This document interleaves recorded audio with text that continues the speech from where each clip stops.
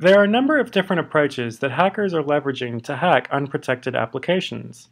These approaches involve free tools and often can be performed within a few hours or less. Over the next minute or so, we'll illustrate one of the ways that hackers are attacking applications.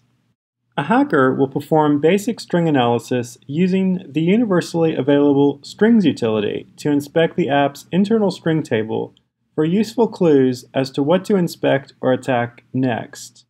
Like most automated tools out there, the hacker will search for strings containing phrases like password or perhaps HTTP. Here the hacker has quickly stumbled upon backend URLs for sensitive web services that appear to process passwords submitted by the mobile app. A hacker may leverage this information as a springboard to other attacks that would require information attained via this attack vector. Fortunately, there are solutions in the market to address the threat that we've overviewed in this short video. For a brief video on how Arxan protects applications from this and other attack vectors, please visit the Arxan YouTube channel and review the How Arxan Protects Applications video, or visit our website at www.arxan.com.